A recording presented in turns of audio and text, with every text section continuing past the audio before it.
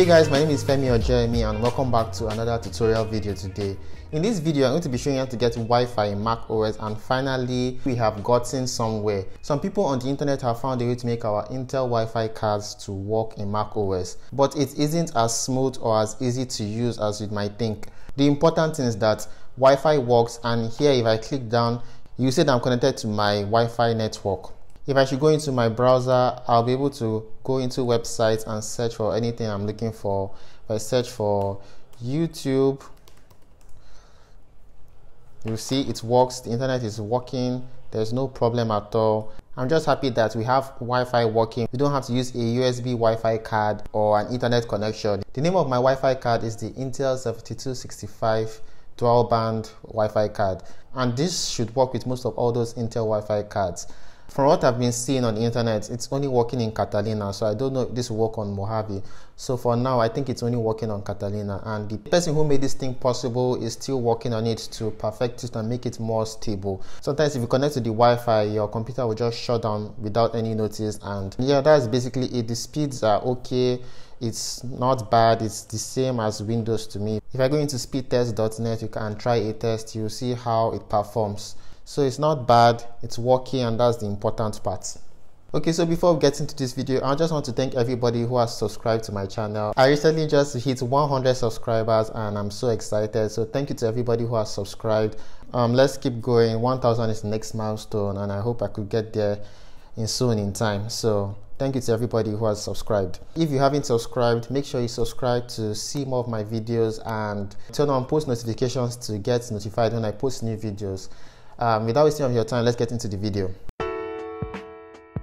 For this tutorial, we will be needing 3 files, and they are here on the desktop. One is the hacking tool, the AppleIntelWiFi.kext, and a line of code that we will run later on. So first up, open this hacking tool application and go into the tools tab. Under the tools tab, click on this house icon and put in your password. Here we're just going to be disabling our gatekeeper, and it will mount our disk in read and write mode. So hit OK, and it will do so for you in the background. And when it's done, you can close it up.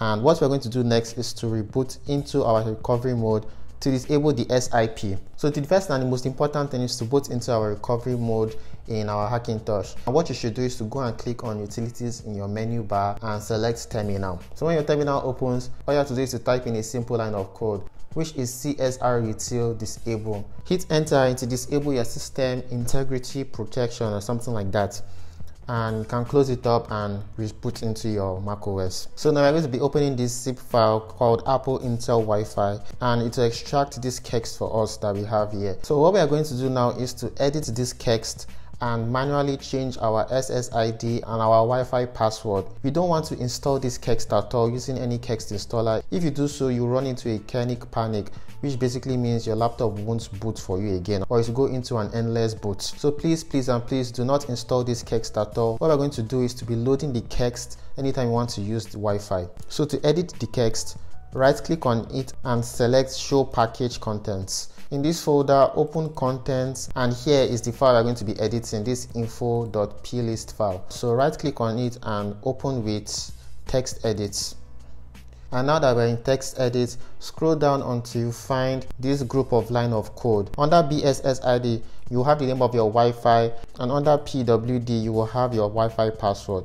So all you have to do is to simply put in the name of your Wi-Fi password. Mine is this, and put in your password, which mine is this. So when you've done that, go up to your menu bar and click on File, then hit Save. And now you can close this.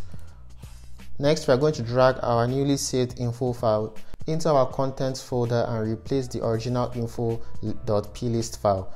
So authenticate it and replace. Put in your password and hit enter. So it will replace the info.plist file for you, and now you can close up this folder. The last thing we're going to do is to open our terminal, and now we're going to be copying this line of code into our terminal. A simpler way would just to drag the file into the terminal and hit enter. It asks you to put in your password, so put in your password and hit enter to run the code for you, and it looks like nothing has happened. What we have to do now is to go into our system preferences and click on network. On that network, you should see a tab named Wi-Fi, and your Wi-Fi should be working now. So you can see it's connected, and if you want it to show in your menu bar, click on this show Wi-Fi status in menu bar, and you see that it will appear here. So now you have Wi-Fi working, and if you go into our browser, you can see that it's working indeed, and you don't have to worry about anything again. For some of you, if you run the code and you're having a yellow colored light here, what you should do is to go into your advanced, and if you have your network name already here, remove it and add it again. So I'm going to put in the name of my Wi-Fi network and put in my password, then hit OK.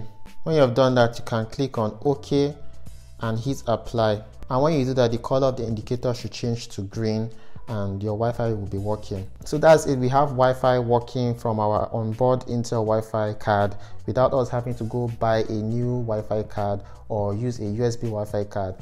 Please do not install this kext at all with any kext installer. Do not copy it into your system /library/extension. Do not copy into your system files. Please do not do so. If you do so, your laptop will break. You run into a kernel panic. So please do not do so. And also, AirDrop isn't working yet with this method. So the only thing you can do is just to connect to your Wi-Fi.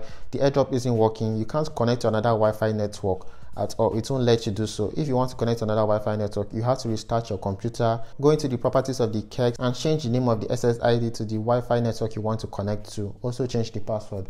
When you save it, you can run the code again and you'll connect to the Wi-Fi network. So if this video was helpful, make sure you give it a like, share it with somebody you know might need it, subscribe to see more of my videos, and turn on post notifications to know when I post new videos. Thanks for watching, and I'll see you guys next time. Bye.